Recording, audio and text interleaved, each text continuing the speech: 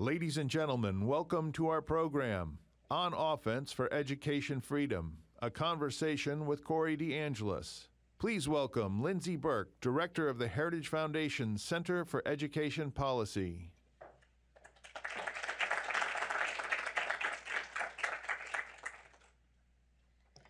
Good morning, everyone.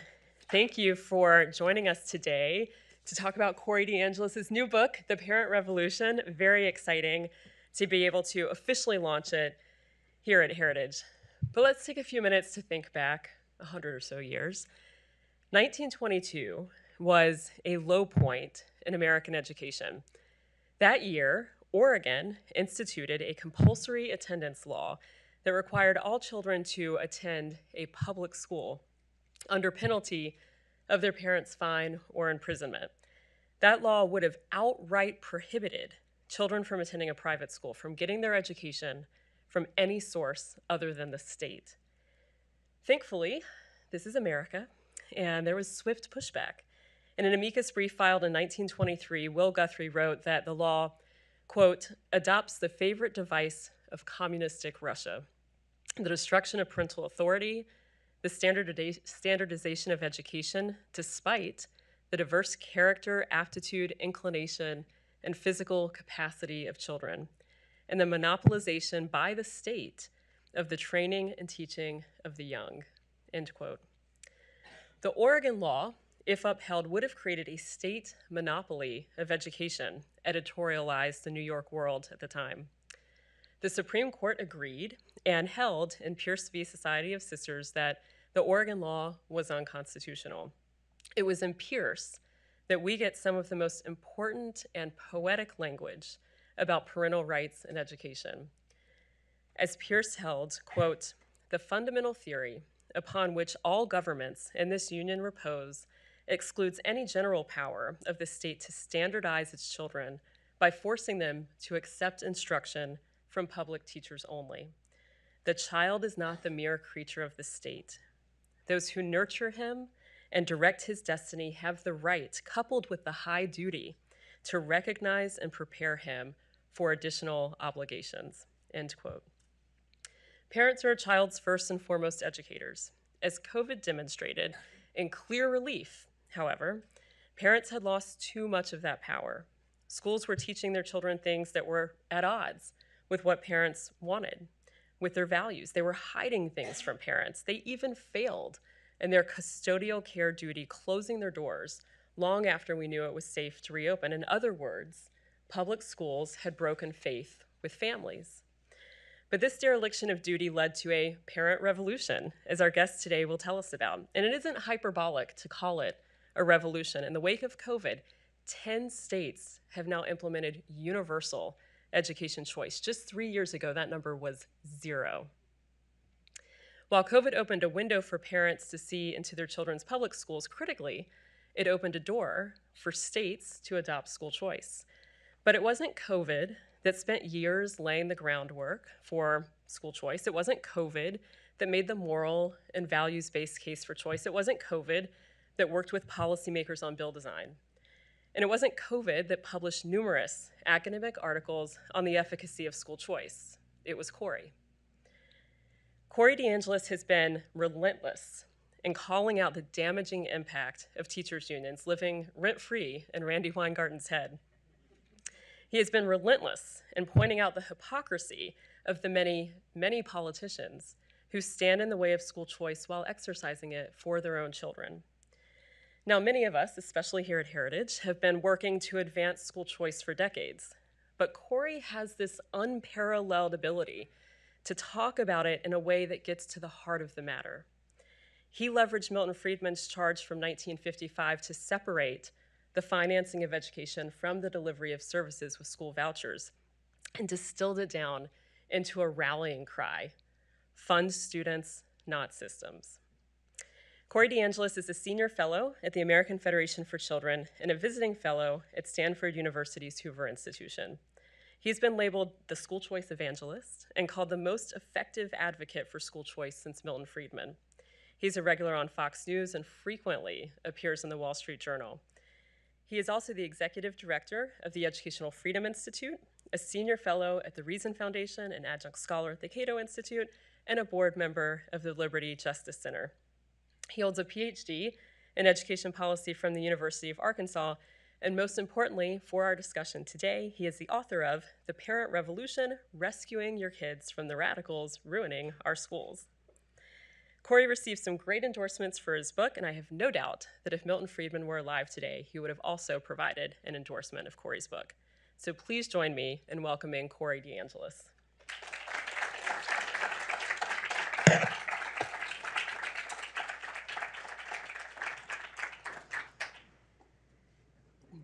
Thank you. Welcome, Corey. Thanks for being here. How's everybody doing? Thanks for being here. Well, we are so excited to have you. So excited, like I said, to be the official launch place for your new book.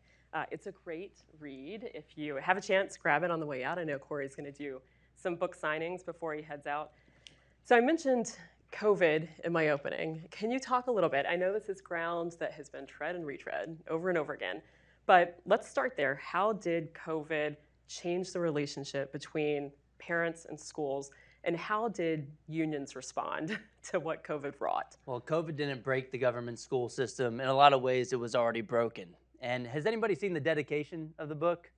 I actually dedicated it to Randi Weingarten and the teachers unions for inadvertently doing more to advance the concepts of school choice and homeschooling than anyone could have ever imagined. She should get the school choice MVP award for the past 3 years for stepping in it over and over and over again. And if you want to take Ted Cruz's advice on the back, he says you can ruin Randi Weingarten's day by reading this book. But what I mean by this, look, is they were fear-mongering every step of the way. In D.C., I was living here at the time, they were putting fake body bags outside the public school offices in D.C. to say, oh, if you're trying to open the schools like everybody else, private schools were open, the daycares were open, the private educational institutions and other businesses were open, but they said you were trying to kill them if you wanted to open the schools. It was nonstop fear-mongering. In places like Chicago, they deleted a tweet. Anybody see this one where they said the push to reopen schools from the Chicago Teachers Union is rooted in racism, sexism, and misogyny. They threw every leftist buzzword at the wall to see what would stick, and they were even vacationing in Puerto Rico, their board member, while railing against going back to work in person. In Arizona, they were telling their members to write fake obituaries and epitaphs to Governor Doug Ducey, again for more fear-mongering. But the good news is, although they did hold children's education hostage to secure multiple multi-billion-dollar ransom payments from taxpayers, they extorted about $190 billion in so-called COVID relief because they were able to say, we're closed. And it's not because we don't want to go back to work. It's just we need more money. That's always the answer. It's the definition of insanity, doing the same thing over and over and over again and expecting different results. So they've always blamed their failures on test scores based on money. We now spend about $20,000 per student per year in the government school system, according to the National Center for Education Statistics. That number has increased by about 170%. Even after adjusting for inflation. So the money's not making its way into the classroom. It's going towards administrative bloat, and people like Randi Weingarten, who make over $500,000 a year, is not even really making its way to the teachers. But parents got to see what the heck was going on in the classroom through remote learning, which, Lindsay, let's be real, we should have just called it remotely learning because not a lot of learning was going on. That's good. But families got to see that the school's curriculum wasn't aligned with their values. Parents who thought their kids were in good public schools based on their rating from the state or based on their kids' report card or the test scores, they started to see that there's another dimension of school quality that's arguably more important, whether that school's curriculum aligns with their values. And Voddie Baucham said it best, we cannot continue to send our children to Caesar for their education and be surprised when they come home as Romans. Well, the good news is, parents aren't surprised anymore. They've woken up. They're never going to unsee what they saw in 2020. They've awakened like a sleeping giant. The kids have a union of their own now. They're called parents, and they can beat the unions at their own game if they lock arms, become a new interest group, one for the kids, because they outnumber the employees in the system, and they care about their kids more than anybody else, particularly more than bureaucrats sitting in offices hundreds of miles away. So I'm optimistic. If you read The Parent Revolution, you'll see the dark history of the school closures and how they hurt kids academically, mentally, and physically and socially. But you'll see a story of hope in that we're racking up W's all across the country. We have 10 or 11 states going universal on school choice. The GOP has picked up the mantle as the parents' party. We saw with, look, not too far away from here, Terry, I don't think parents should be telling schools what they should teach. McAuliffe lost his election on the issue of education. Republicans were down on the issue of education for decades. Now, according to polling from the Democrats for Education Reform, Democrats have lost their double-digit advantage on education, and they point to school choice as being one of those reasons. But it also doesn't help when you have the teachers union owned Democrat Party basically letting the mask slip like Terry McAuliffe did. He had the school closer as his campaign closer. Yes, he had Randy Weingarten stumping for him the night before the election. And a Virginia mom actually went on CNN, of all places, the next day and said that was the nail in the coffin moment for her. You've closed our schools, and now you're going to close out this campaign? Well, guess what? We're going to vote for the other guy. Glenn Youngkin won on the issue of education, which was the number 2 issue in that election, by 6 points with education voters. So you should be excited. One thing I will say is that the School Boards Association sent a letter to the Biden administration when parents were protesting and wanting to have more of a say in their kids' education. They tried to label parents as domestic terrorists, and they're still today cutting off mics at school board meetings in some cases as well. With school choice, parents have more leverage. They might not even have to leave the school because the school will have an incentive to listen to them as opposed to labeling them as evil people, as opposed to bullying them and silencing them into submission. Well, the good news is the NSBA should be renamed as the RSBA, the Regional School Boards Association. Why? Because 26 states have pulled their funding or their membership from the NSBA. Play stupid games, win stupid prizes. So lest you think Corey doesn't keep a good count and doesn't know if it's 10 or 11 states with school choice, it's actually just because we have a friendly internal disagreement. It's inside about baseball the count. to the fullest. It's Indiana. That's 98% universal. It's pretty close. It's pretty close, Pretty but close, no cigar. Yeah. Yep. What do they say? Close only counts in horseshoes and hand grenades. Yep. So is it fair then to say that the unions used COVID to empower themselves and conservatives used it to empower parents? Yeah, I mean, there's so much evidence of the unions. There's like a whole chapter on what they did. They were lobbying the CDC to make the schools closed as long as possible. They knew that if their doors were closed, it wasn't that they could keep their jobs, whereas other private industries couldn't do so. It was also that they knew that they could financially benefit from keeping the schools closed. The incentives are so perverse in the government school system. It's the complete opposite of listening to the customers. It's listening to the unions, and they could leverage the closers to hold children's education hostage, to get those ransom payments from taxpayers. One story that's really interesting out of California. So in Sacramento County, they had this stupid health order that said you have to close if you're a school, but if you're a daycare, COVID's not going to get you. It's a really smart virus, you see. If you're learning something and you're in the same building, you're toast. COVID's going to get you. But if you're in the same school buildings and you're just sitting there, well, the virus, it somehow knows. And so there was a private Christian school in Sacramento County that saw that this was BS. And so what they did was they rebranded themselves as a daycare. And they retrained all of their employees as childcare workers and said, hey, and it's a story that goes to show you how the incentives are completely backwards in the public school system, which I spend a whole chapter talking about why we should call them government schools. I'm not listening to my own advice, but they're run by the government, they are regulated by the government, they're assigned by the government, they are compelled by the government in a sense, and they're also funded by the government. Yes, I know government doesn't fund anything, it's taxpayer funded, but they're not public in any sense of the word. Families have gone to jail for lying about their address to get into better so-called public schools. They've gotten fined for doing so as well. They discriminate on the basis of zip code. It's not like a public park where you can access it.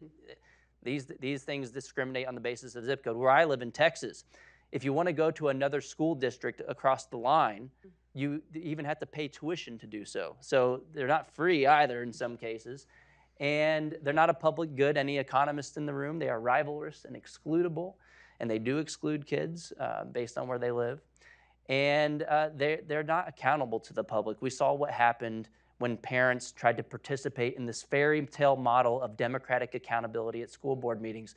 When they don't view you as a customer, guess what? They're going to view you as a nuisance and try to tell you to sit down and shut up. But what I'm happy about is the parents didn't take that advice. They instead were emboldened to push back even harder.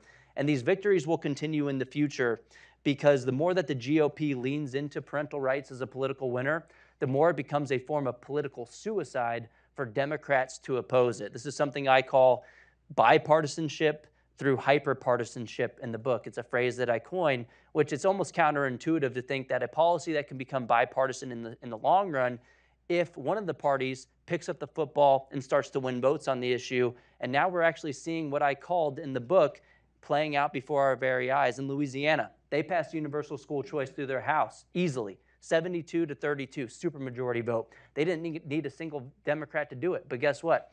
20% of the Democrats in their House voted for it. You look at Josh Shapiro in Pennsylvania. He changed his education platform right before the midterms in 2022 to include private school choice. He did that coincidentally just as Doug Mastriano was calling him a hypocrite on school choice. Doug was calling out Shapiro and saying, you went to private school, you sent your kids to private school, why shouldn't other families have that opportunity? Right after that, Shapiro changes his education platform and says, hey, I'm not a hypocrite. I do support school choice for kids in failing schools. He even went on Fox News last year reiterating his support. He ultimately caved to the unions and vetoed his own campaign promise. A bold strategy, Cotton. Let's see if it works out for him. But the point that I talked about in the book and in the Wall Street Journal on my article on this is it doesn't really matter whether he had a true change of heart or whether it was just him reading the tea leaves. It's good news for families in the end that you have politicians from both parties who may even be up by double digits in the polls feeling compelled to signal public support for education freedom. As Milton Friedman once famously said, he said a lot of great things, and it's hard to keep track of all his great quotes. But one of the great things that he said was that it's the way that you change things is not about getting the right people into office. Obviously, that helps that they vote for what you want, but the way that you truly change things in the long run is by creating a climate of political opinion where it becomes politically profitable for the wrong people to do the right thing. And so I think we're reaching a point of escape velocity for school choice. There's no turning back now. Once parents get school choice, they fight really hard to keep it. And the red states right now are engaging in friendly competition to empower families with education freedom. Hopefully some blue states come along, and if they don't, maybe they'll become red states. Well, so let's talk about that. So as I said in the opening, 3 years ago, we did not have a single state with a universal choice program. And now we have 10 or 11, however we're counting it. So you discuss in chapter 4 a shift in strategy. You talk about how this is something that we could easily refer to as a red state strategy, and that this is something that you adopted, worked in conjunction with your allies. Some might call it a vast... You're one of my allies in that yes, tight-knit group. So. Vast right-wing education conspiracy. The vast right-wing education. That's right. So can you explain that red state strategy? And then I have a second question you can answer at the same time, which is, or just a observation. What you just said, calling out politicians for their hypocrisy. Joe Biden. Nobody in the school choice movement, pre-Corey, PCE, right, was willing to do that.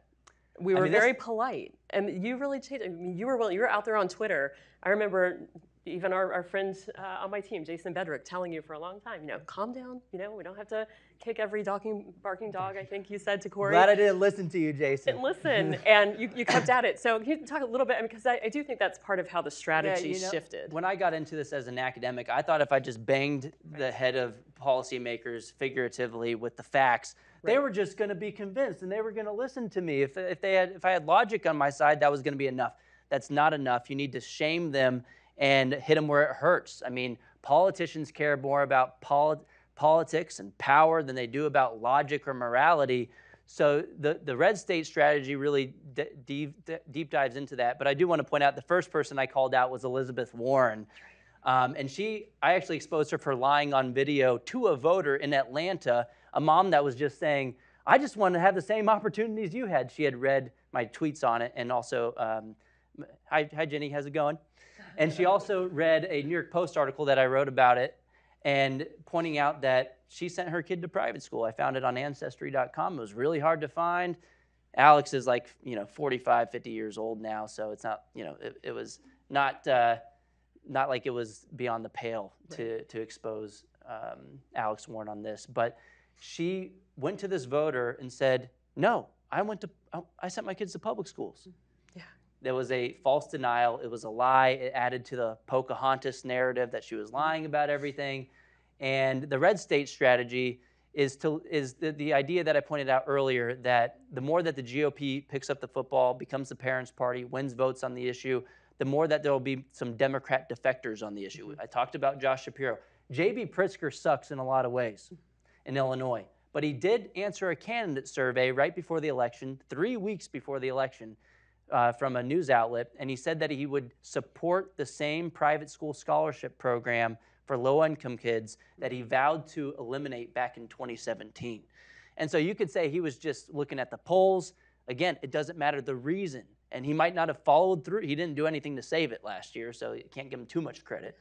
But there were sitting legislators in North Carolina and Georgia, Democrats, that left the Democrat Party to the GOP on the issue of education. Tricia Cotham in North Carolina, and now they have universal school choice because she was that deciding vote. They needed 60% to override a veto in the chamber from their hypocrite governor, Roy Cooper, who actually, get this, he declared a state of emergency over school choice last year. Yeah. Talk about an abuse of emergency powers.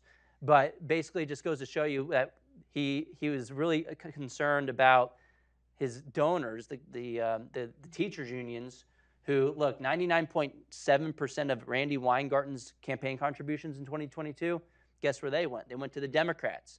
It's a nonstop, complex money laundering operation that ought to be illegal, and it's why the Democrats are basically a wholly owned subsidiary of the teachers union, and this includes Joe Biden as well. But the red state strategy is capitalizing on the idea that politicians respond to power as opposed to logic. And for a long time in the school choice movement, we've always made good arguments. You can make left-leaning arguments for school choice about it being an equalizer, you can even say that the public school system has systemic racism in it. If you just look at the left's own definition, where there are disparate outcomes based on race and other characteristics. You can make right-leaning arguments for school choice. Competition's a rising tide that lifts all boats. Personal autonomy, individual liberty.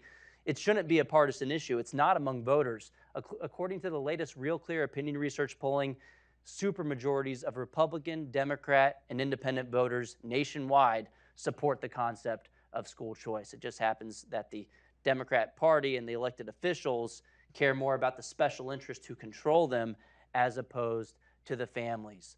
And so we were making a lot of these left-leaning arguments, and it wasn't really leading to Democrats voting for it. It wasn't translating to political success. This is something Jay Green's pointed out in his research. And Jay Green at Heritage Foundation, who was, by the way, my department chair at the University of Arkansas. I'm glad he didn't call me doctor earlier, because I'm not a real doctor. I'm more like a Jill Biden doctor. I have a PhD in education policy, but you and me both. I can't help you with the important things. Yeah, I'm not a Harvard doctor either, so I don't plagiarize. But I think that's what the joke you were trying to make. I don't even know where I was going. Sorry, I interrupted. Jay Green. Yeah. Jay Green. Looking at the votes. So when we were making these left-leaning arguments for school choice, that didn't translate to Democrat votes, and it might have turned off some Republicans. If it's not a Republican thing, I don't need to vote for it either. And so we weren't getting school choice in blue states in a meaningful way, or even in red states. But if we could lean into the culture war and point out that school choice is not just for low-income kids that are in objectively failing government-run schools, that is a good argument for school choice. Don't get me wrong, that it disproportionately benefits the least advantaged who are stuck in the worst public schools. But COVID revealed that it also benefits families that are more politically mobile, who have their kids in good public schools, that are according to the test scores. So families exposing the rot and corruption and the ideological divide in the government school system has gotten conservatives riled up, and it has gotten a broader coalition of people throughout society to fight for school choice. Low income, high income, all different races, all different backgrounds, and all different political persuasions fighting for school choice now, not just certain kids in certain areas. No more picking winners and losers. And that's beneficial for politics because politics is all about organized interest, coalitions, pushing for what they want. And the school choice revolution, the parent revolution, has unfolded because we've leaned into this being a political winner for Republicans in particular. In 2022, there wasn't a red wave. Remember people talking about a red wave? Didn't really happen. There obviously wasn't a blue wave, but there was a school choice wave. 76% of the candidates supported by my organization, the American Federation for Children, and our state affiliates won their races in 2022. And we didn't just play in the easy ones. We targeted 69 incumbents in state legislatures and took out 40 of them. It's the hardest thing to do in politics. I'm not done yet. Don't clap yet. I'm from Texas. I actually live in Texas. I grew up in San Antonio, despite a lawmaker who tried to say, you're not even from here. You have no say on what's going on here. Because I used to live in D.C., but I grew up in Texas. I went to government schools in Texas. So if I sign your book later and you can't read anything I write, sorry, I went to government schools. And I can't say it's because I'm a doctor, because I'm not a real doctor. But in Texas, on Super Tuesday, there was a political earthquake that rocked the entire state. Because if you don't know, if you don't live in Texas, or if you're not tuned into the debate all that much, the Senate has always been good on school choice. They voted for school choice 18-13 last year in a universal fashion. Governor Abbott has been fighting like a hero on the issue, going across the state, campaigning on the issue. He won his election easily. And then it moved over to the House. And 21 so-called Republicans joined every single Democrat who vote to kill school choice. 5 of them saw the writing on the wall, didn't even run for re-election. Out of the remaining, AFC Victory Fund, my organization, School Choice Super PAC, we targeted 13 anti-school choice incumbents, and we took out or forced into runoffs 10 of them, translating to a 77% win rate against anti-school choice incumbents for voting against their own party platform issue of school choice and voting to trap kids in failing government schools. So that basically never happens. If you're not in tune with politics and how things work, incumbents historically have won their re-election 95% of the time. And we basically inverted that trend in Texas. And so we're seeing the red state strategy unfold right before our very eyes. And it's glorious to see because there's nothing they can do about it. The momentum is going to continue. It's mostly going to be in red states for now. But hopefully, when more these laboratories of democracy keep working as we intended them to work, we'll see some blue states come along, or maybe the blue states will switch to red states. Or there's also the Educational Choice for Children Act in Congress right now. It has 150 co-sponsors, including Speaker Mike Johnson, and they're all Republicans, but it would supercharge school choice already happening through a tax credit in red states, while also expanding school choice to families through the federal tax credit in blue states too. So I also include in the book different things you can do to the public school system to make it better for your children. What's really interesting is we have about 40-50 million kids in the government school system each year. And the left doesn't even have to have kids anymore to shape the direction of this country. As conservatives, we can't win the ideological battle and the cultural battle in America just by outpopulating it. We can't just have more kids and expect our country to move back towards the right. Why? Because the government schools are infiltrated by the teachers' unions and the radical left. They don't have to have any kids of their own, and they can still raise other people's children for 13 years of their lives when they're very young and have young, impressionable minds for 7 hours a day. There's no fighting against that. You think about Hollywood and its impact on culture. I think the school system, even fixing this problem, strikes at the root more than anything else because they're teaching young children to like big government as the solution to all of their problems. We're not going to end this leftward socialist drift in our country just by having more kids. I mean, that could help, obviously, but you need to fight to take back the schools. And in the final chapters, I point out that there are tweaks to the public school system, including how about simple things, just like don't keep secrets from parents. I mean, I don't know if you've heard about what's happening in California, but a school district that I'm on the board of Liberty Justice Center as well, full disclosure, but we're representing a school district called Chino Unified, and they passed a simple policy. It's like the bare minimum. Don't keep secrets from parents. If a child changes their gender at school, you better tell the parent because that's their kids. The kids don't belong to the government. And guess what? The state attorney general was not happy about that. He really intently wanted to fight to keep sexual secrets about children from their own parents. It's a ridiculous state of affairs that we live in today in some states. But those are some things that you can try to pass. How about transparency? How about let's see where the money's going? Nationwide, between 2000 and 2020, the number of students and teachers in the system increased by about the same amount, by about 7 or 8%. But the number of administrators in the system increased by about 90%. The government school system has become more of a jobs program for adults than an education initiative for kids. And if we fund students as opposed to systems, that power dynamic will shift, put the power in the hands of the families, and the schools will actually have an incentive to listen to them. It's been a rising tide that lifts all boats in states like Florida. Anybody heard of the Nations Report Card? It's the national assessment that's administered nationwide where you can compare states each year. And Florida was doing horribly on the Nations Report Card for a long time. Fourth in the country. 44th out of 50. You have the numbers off the top of your head. I don't. But later on, as they've expanded school choice, they've gone to the top of the pack on the Nations Report Card, even after adjusting for differences in students across states. And guess what? They spend far less than the national average. It's not a money issue. You throw more money into the government school system, it's a bottomless pit because it has no incentive to spend additional dollars wisely. And I don't blame the teachers in the system. They have it pretty rough. I blame the teachers' unions, which are not the same thing, who have no incentive to do the right thing for kids, but they also don't do well for the teachers because they put more money into the system. It doesn't go towards teacher salaries. Between 1970 and 2020, the average spending in the government-run school system has increased by 170%. I mentioned that earlier in real terms. Teacher salaries have only gone up by about 10% in real terms. So where's the money going? Towards staffing surges, which means more dues-paying members for the unions, which goes towards people like Randi Weingarten, who makes over $500,000 a year.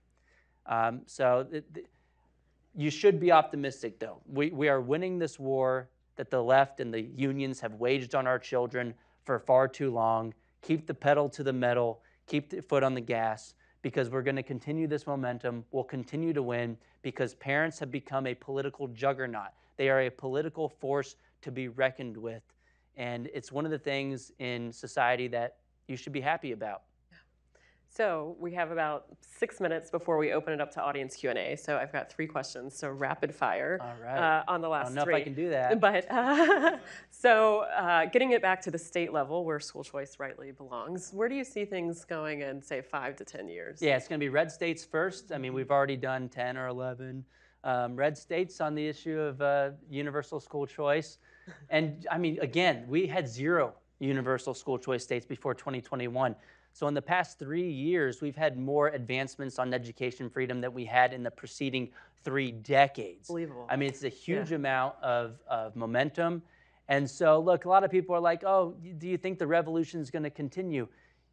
You're dang right that it is, because parents care about their kids more than anybody else. They know their kids' needs more than anybody else, and they'll never unsee what they saw in 2020. Yes, the schools are open, but they remember what they saw through Zoom school. They remember and they see in front of them today.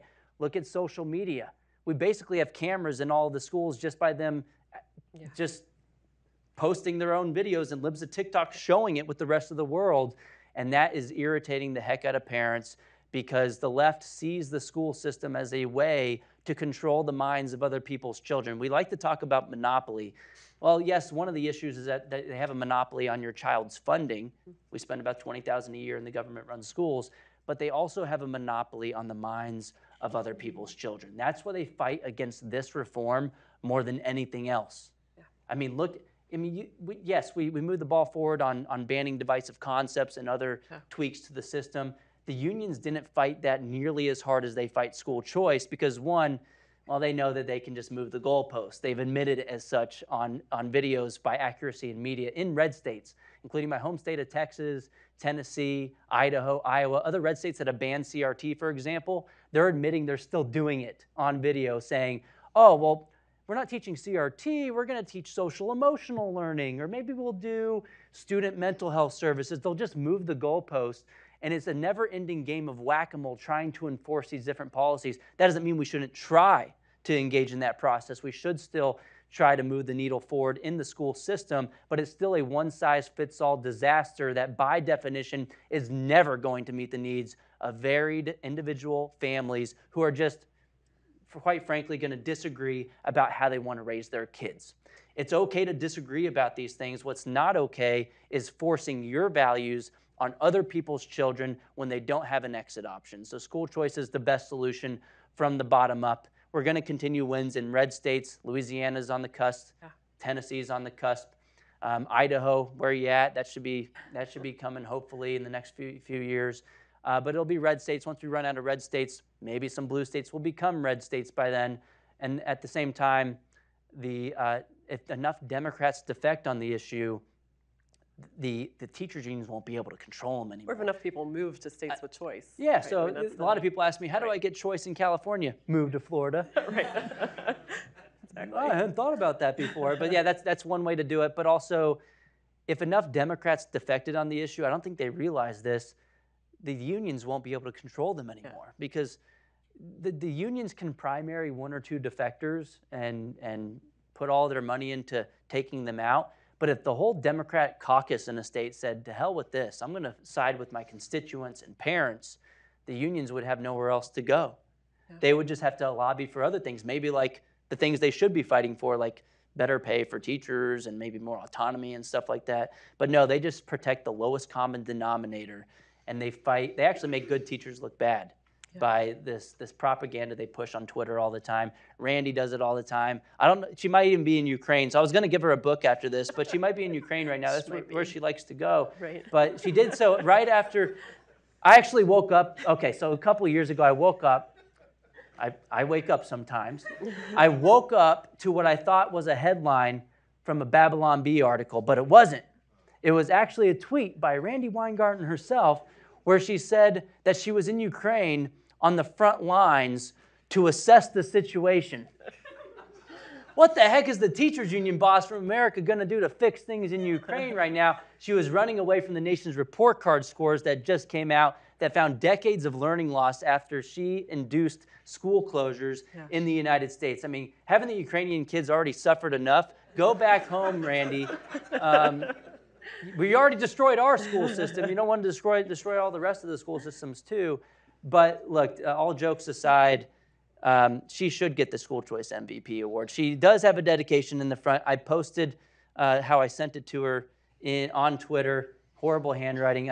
Sorry again. But I think you had 3 questions. I think I've only answered one. Okay, so that you're correct. But that was one of the remaining 2. Has Randy responded to any of your... It's top secret information, but she was supposed to go on Dr. Phil with me a couple years ago. I'm going to spill the tea on that one. She had asked the team if I was going to be on the other side. They said yes. She didn't show up.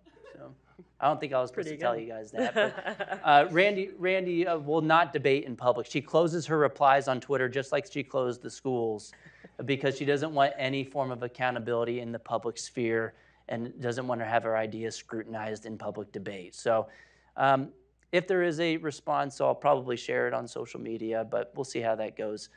She'll never debate anybody in public. So I think Jay Green did do a little thing on her, a couple with a virtual kind of conversation. So that was great. But since then, I don't think there's been any kind of opposition discussion. So everybody go check out Heritage Foundation's Jay Green. Yes.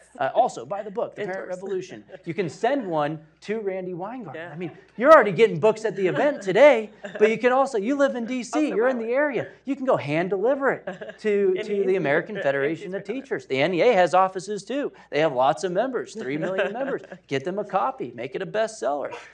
And like Randi Weingarten said, or Ted Cruz said on the back, you can ruin Randi Weingarten's day by reading this book. Yes. Last question. Yeah. speaking of parents, you're about to be a dad. That's right. Breaking news. Yes. So we're winning so much, I'm almost getting tired of winning on school choice. But this was the biggest victory of the past few years by far of my entire life. Getting married to Miranda has been a fantastic endeavor. And then, not endeavor, but a great time. And then also, it wasn't an endeavor. We had to make the child too. So that was, and then, so now we have baby Angelina on the way in a couple of weeks, a couple of months. And I'm joining the parent revolution on the front lines with you. And that was my question. So how has this changed how you think about your day-to-day work? I mean, it's got to be infinitely more personal. Well, it is more personal. So, you know, on the one hand, you could say that puts a fire in your belly to fight even harder. This is personal now. It's about your own kid having better opportunities. But it also, it makes the threats more personal too. So I had someone posting our address on Twitter. They didn't take it down. If that's not doxing, I don't know what is. But they were sharing our address. They complained about my wife and I going on our honeymoon.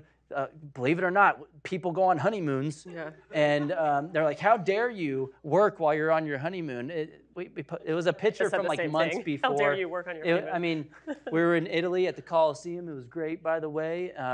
Went to Amalfi Coast, highly recommend it. But yeah, so like it's not like when it was just me to worry about, there wasn't as much to worry about. It's just me. Yeah.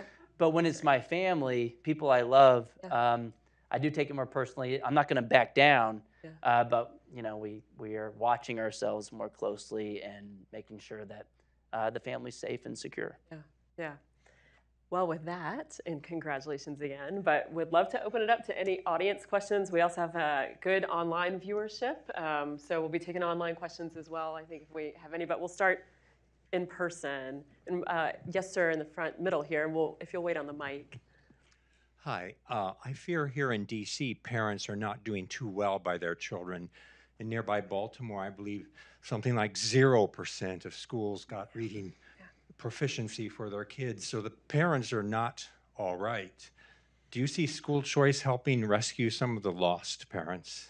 Yeah, I will say, first of all, I don't blame the parents primarily. In Baltimore, they don't have school choice, right? So you have 40% of Baltimore high schools with 0% proficiency rates in math, dozens of schools with not a single child that is proficient in math. I blame the one-size-fits-all monopoly. Those families should have a choice to take their kids somewhere else, and the unions fight tooth and nail against it. They stand in the schoolhouse door against allowing families to have opportunities because they want to keep their monopoly. But school choice could help, to get to the point of your question, with improving parental involvement. It does by definition. You got to research schools for your kid, just engaging that process. For a long time, I think because we have a school system that you're assigned to, parents have kind of washed their hands with it and said, you're going to take care of my kids. And they kind of relegate that responsibility to the government. I think that's one of the unintended consequences, or maybe intended if you look back at some of the founders of public education. But families can become more involved. And there's actually been a study on this. It's been a while since I read it, but it's by Cornell researchers. In 2018, they published a study finding that as school choice has expanded, online search activity, which is not a perfect proxy for parental involvement, but the search activity for different schooling options exploded in those areas, which just gives some evidence to the idea that once you have choice, well, then you have an incentive to actually become involved. I mean, for a lot of parents, if they don't have the means to choose something else, it might just be depressing to think about all these other opportunities that are so much better that they just can't access. And so by giving them that power, they'll feel better about the relationship with their child and their kid's education, and they'll start to seek out more options. So it's not a silver bullet, but it does move the needle towards incentivizing parents to have a more active role with their child. And it's also the case, too, that as more and more parents choose in a universal market, you'll have more good options available across the board. The bad options are going to fall out of the market. So it almost is preventative of making so-called bad choices in a way as well. There was a great study that came out a few years, maybe it was 2008 or so, from Patrick Wolf down at the University of Arkansas. He looked at the DC voucher program, and found that his quote was, "Parents move from the margins to the centers of their child's educational experience when they have choice options." I mean, the leftist media ran headlines on that DC experiment. It was a random assignment study. It was causal. It was random chance whether you got the scholarship or not. So it was just like a medical trial.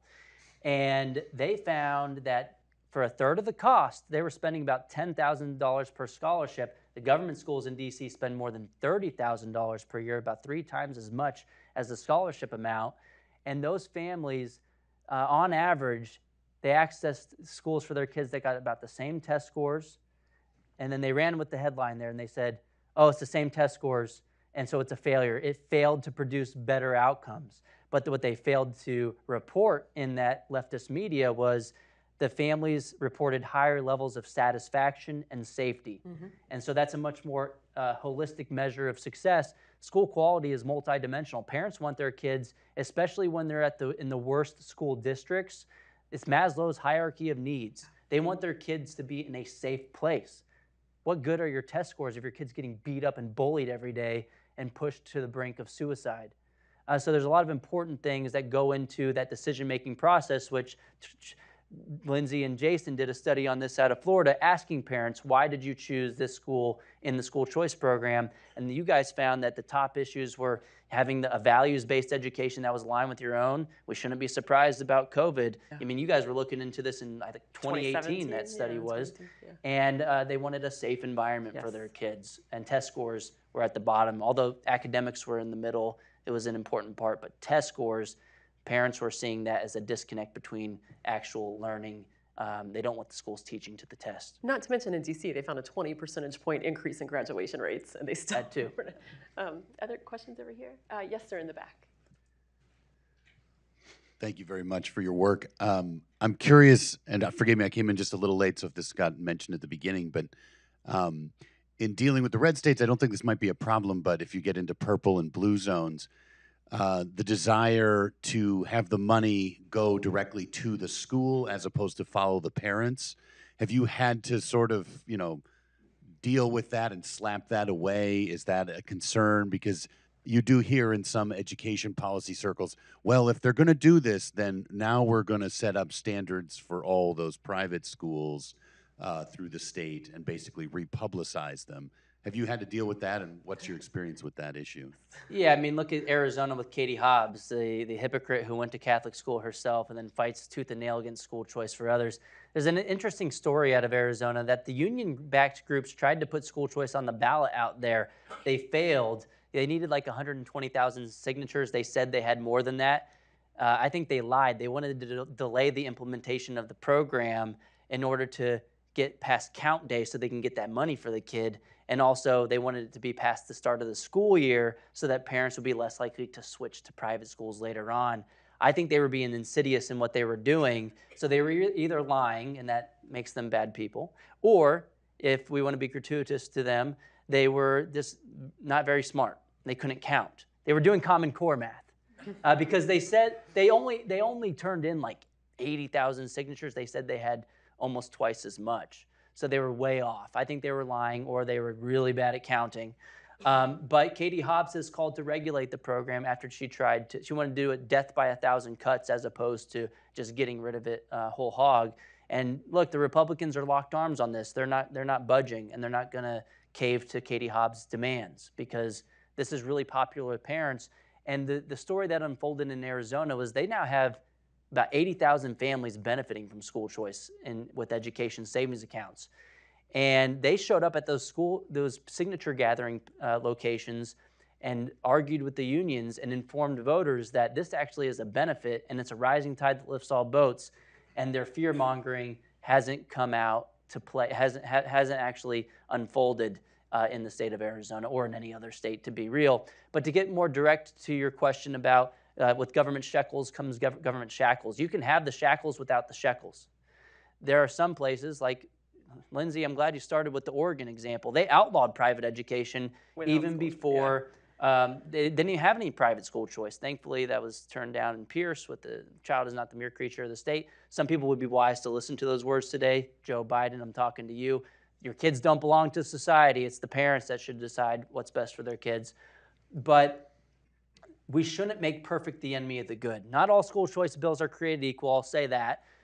In our model legislation and the statute in places like Arizona, they have anti-government regulation stipulations in the statute. They say if you take the money, you can't be forced to teach CRT or gender ideology. No school choice program has ever done that, in fact.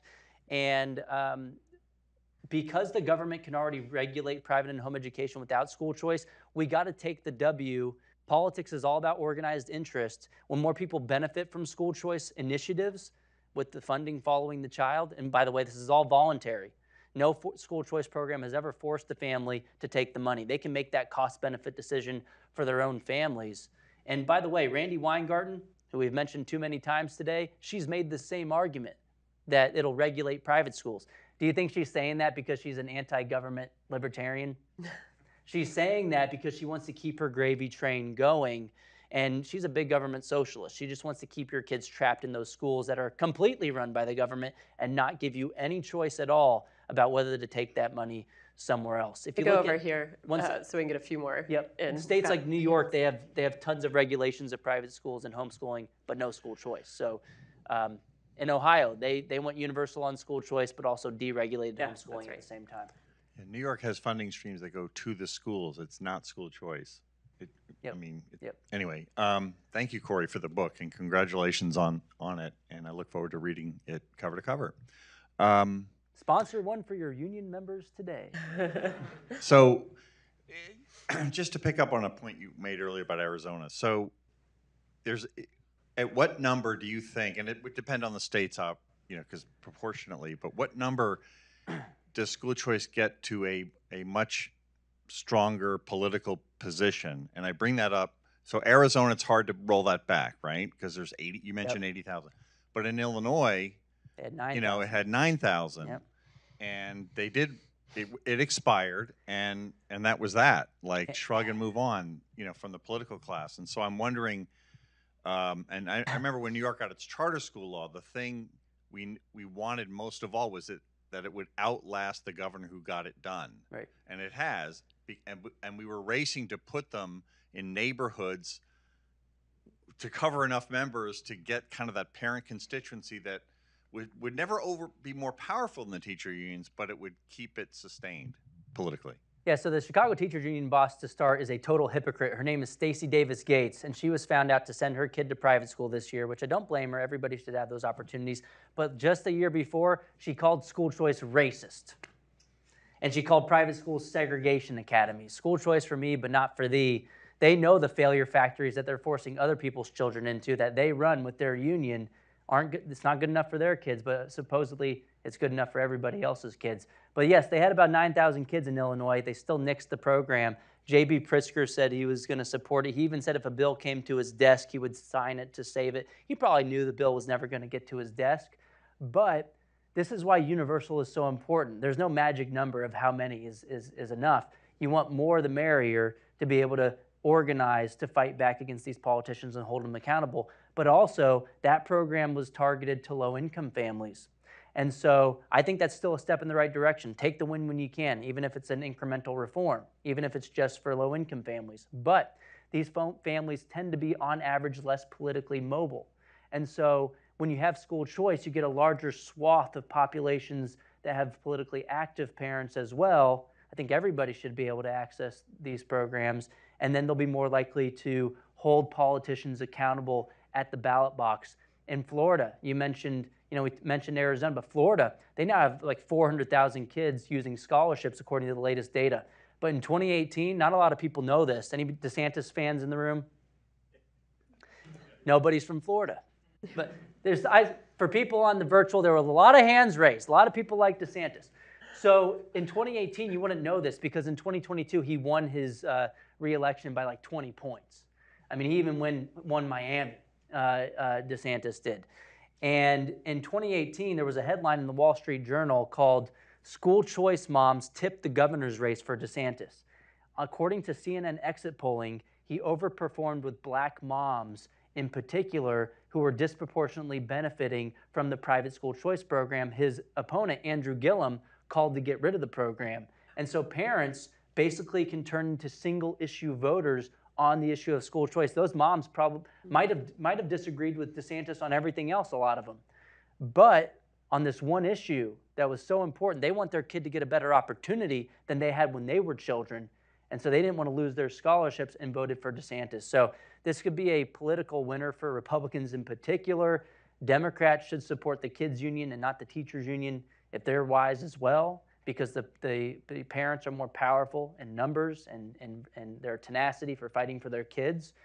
And so those are just a couple of examples. But yeah, they weren't able to undo it in Florida.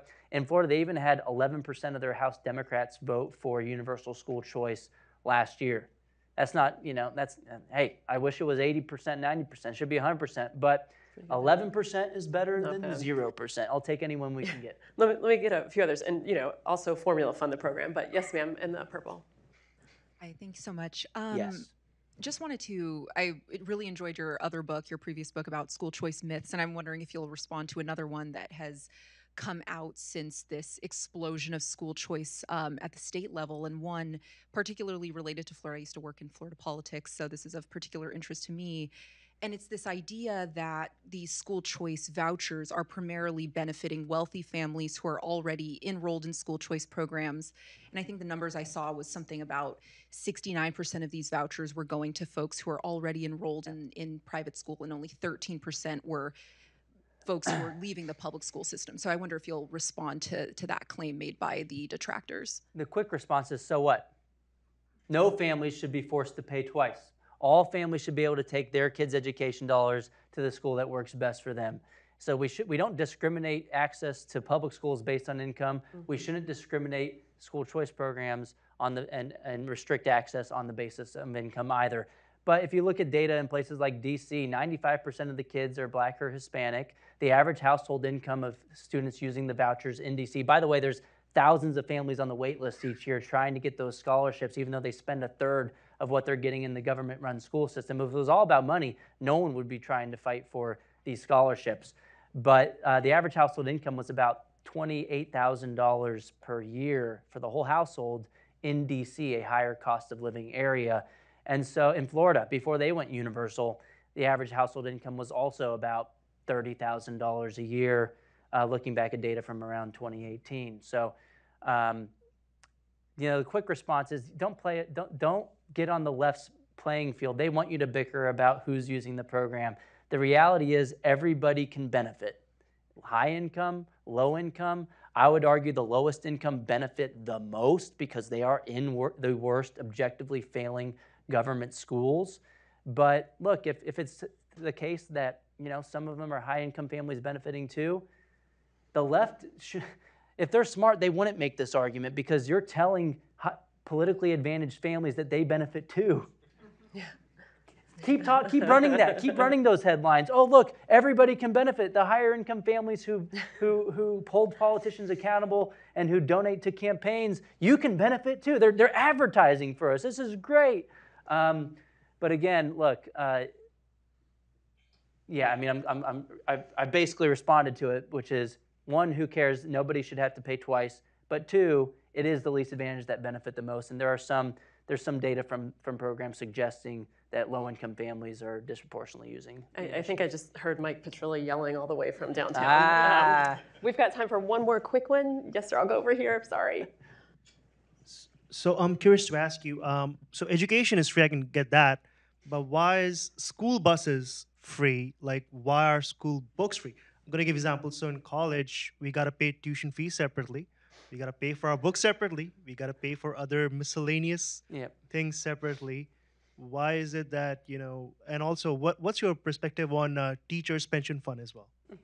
Yeah, so in Illinois, since we're on the subject, that for the first time in 2019, their pension obligations spending has outweighed, it's the majority of spending, even more so than all other K-12 education expenses combined. They're spending more on unfunded pension liabilities than they are on the actual kids in the schools. It's a total clown show in Illinois. But as far as bundling goods, the argument you'll hear from the left is that these are economies of scale. We have to have these big factory model schools.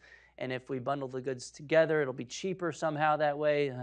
Look at the track record. It actually doesn't pan out that way because they just keep asking for more money over and over again.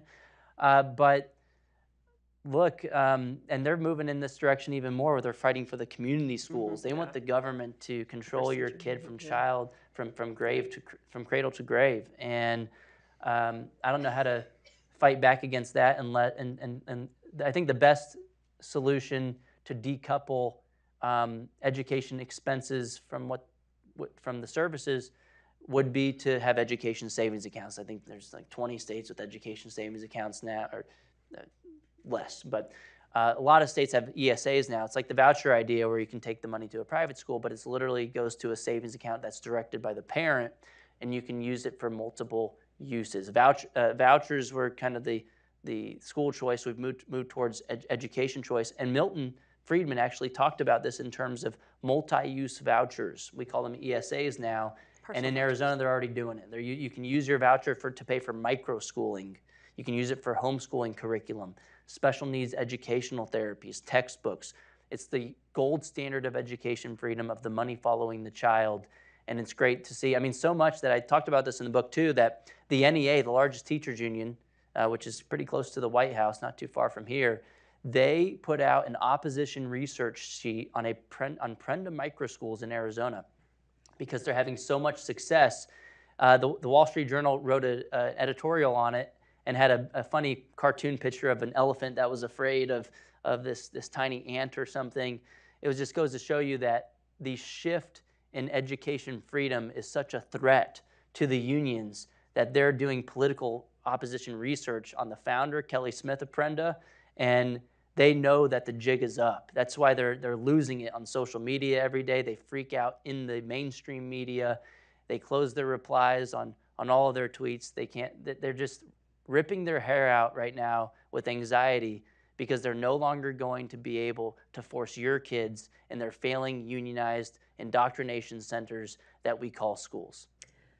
So one last quick thing on that. With K-12 and higher ed, since K-12 is compulsory, there is an argument that you shouldn't force the kid to pay for the textbook, right? Because they're compelled to go. You're not compelled to go to higher ed, so it makes sense to be out of pocket. But decoupling, yeah, like Corey says with ESAs, I think decoupling is a good answer. You don't even have to give us the $20K. Give us $15K. Yeah. We'll save taxpayer money along the way, and that's typically how it works. It's a fraction of what would have been spent in the public schools. We'll have to follow up on that one. But thank you for the questions. Great conversation, everybody. I'm sorry we're over time, so we're going to have to wrap it there. But please join me in giving a round of applause to Corey DeAngelis.